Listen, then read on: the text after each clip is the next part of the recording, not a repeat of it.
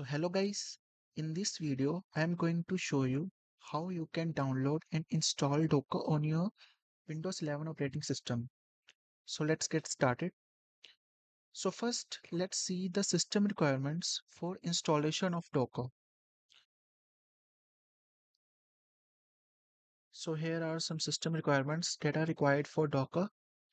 Uh, so here are two options, WSL2 backend and Hyper-V backend.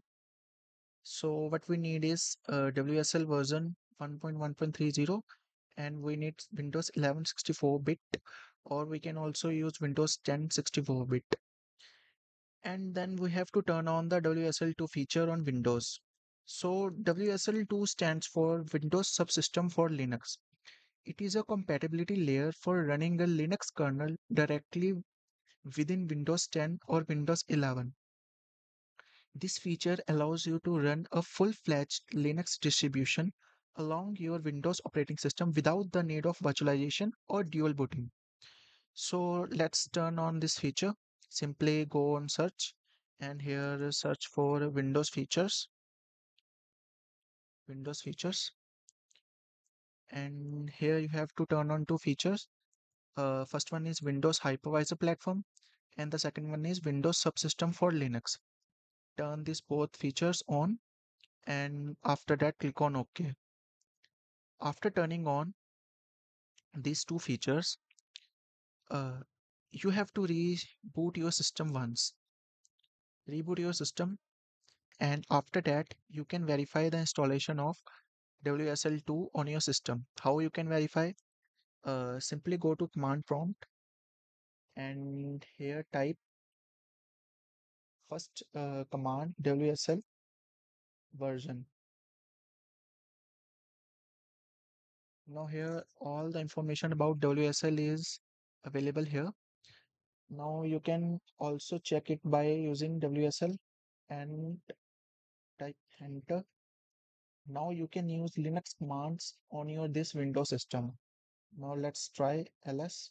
Now here are all the uh, directories in my system, and now let's try some more commands.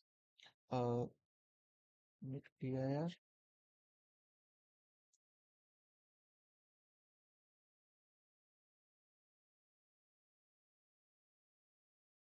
Now we can also use that command to create any new file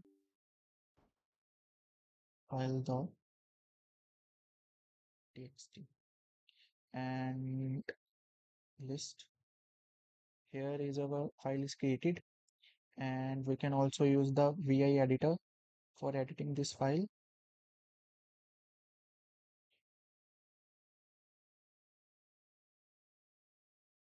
Where we can write anything we want and save it. We can also check the content of this file. Now here is the content. So simply exit from this WSL command line. Now you will come back to the default command line interface. So in this way you can verify that WSL is installed successfully on your system. So the next thing you have to do is simply download the Docker desktop for Windows here by clicking here. Uh, Click here to download the file. Uh, I have already this file. So after downloading this file, you have to visit this website dockerhub.com. Here you have to create a new account. Simply click here on sign up and create here a new account. Fill some basic details and create a new account. And after creating new account, uh, simply go to your file here, install it.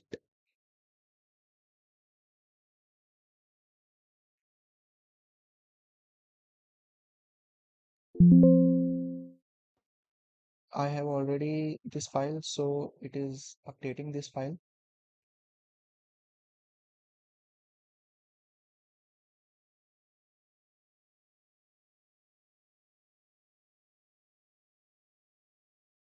Now our Docker is installed successfully. Now simply click on close. It will open automatically.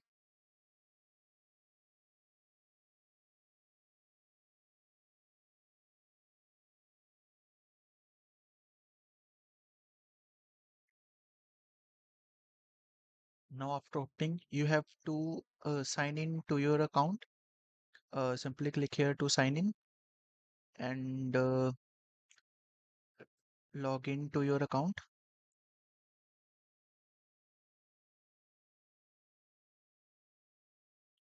Now before it is showing not connected to hub. Now after you successfully signed in, it will show here connected to hub.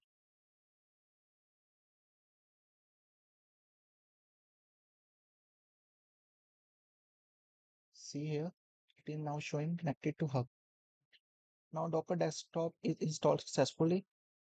Now let's verify this by command line. Go to CMD and simply here type Docker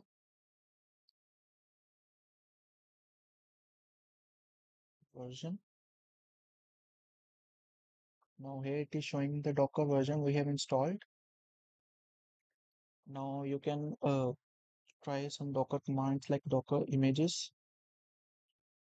Here are the images present in my repo. So here it is the GUI-based interface of the Docker. From here you can see your containers and you can also see your images. You can search for images like Apache. Here all the images, you can pull any of the image and you can run it on the containers. You can also create any volume from here. Here are also some tutorials like what is container, how do I run container. Here are the guides. You can also see these guides and you can also pull any image from here also like pull,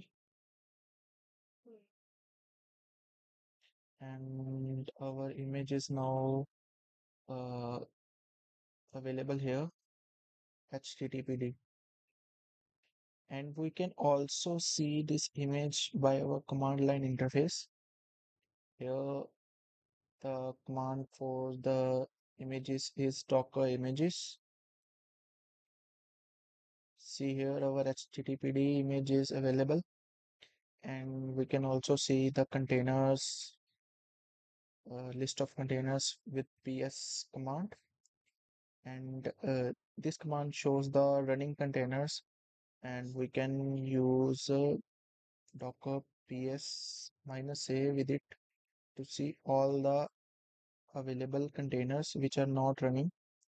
So these two containers are available right now, and you can also search images from here like docker search, and you can search here for nginx, and here are all the images available here. You can use these images. So in this way you can download or install docker in your system.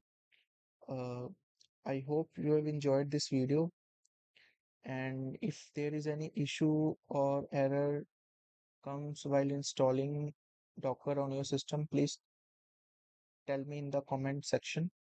And that's it. I will see you in next video.